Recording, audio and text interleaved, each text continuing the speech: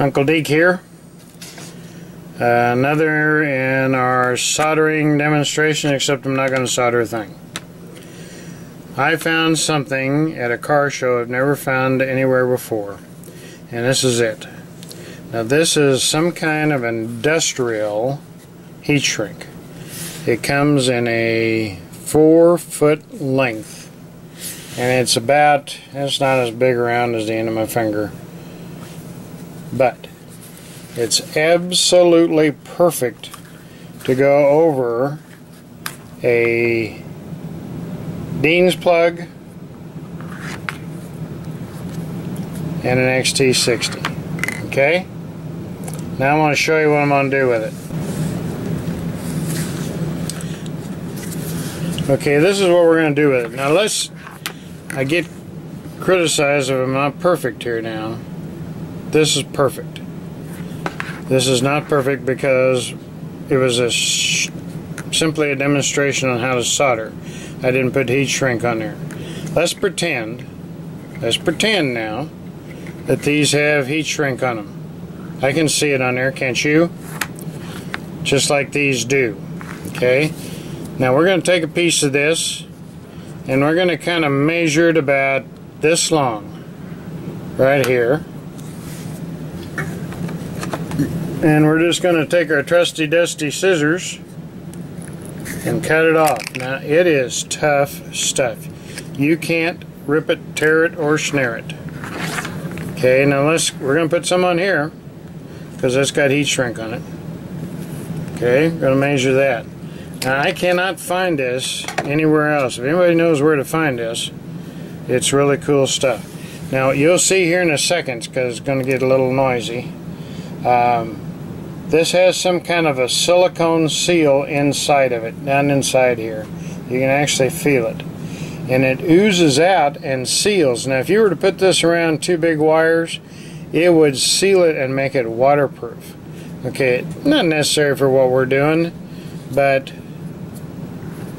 I like it. Now why am I doing this? Heat shrink is good enough. Yes.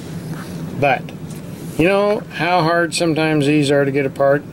And if you get some Dean's plugs that are cheap, sometimes they're really hard to get apart or get together.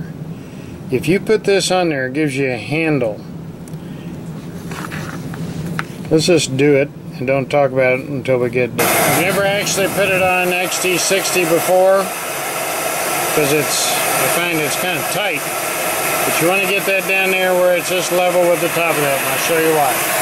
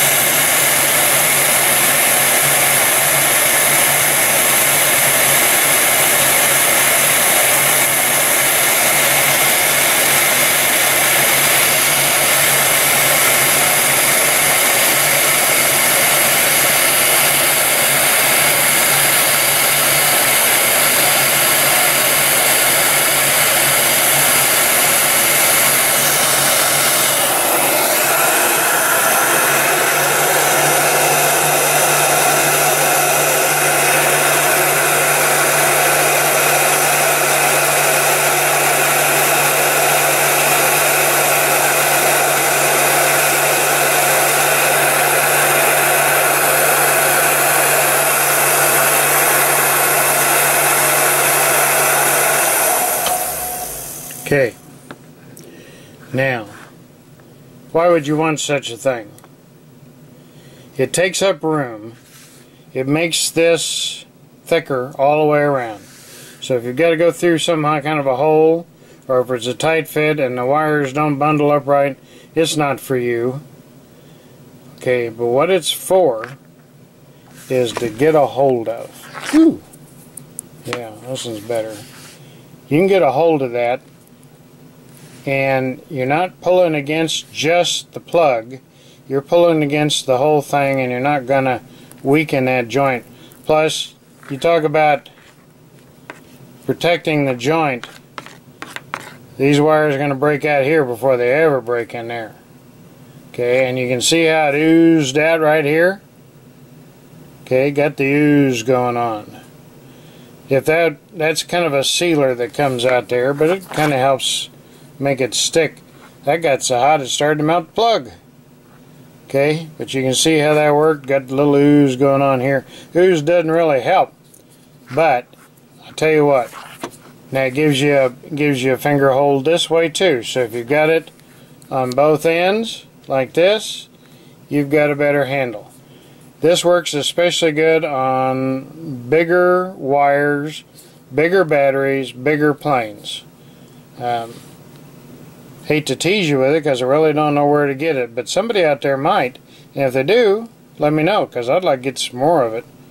Comes in a 4-foot length, and it's about a ½ inch in diameter. Yeah, it's more like 5/8. Okay, and it's pretty thick, pretty heavy. Heavy duty way to dress up your battery plugs. May not be anybody else on the tube that has this, so spread the word, tell your friends and neighbors, and come back and see me. Uncle Deke out.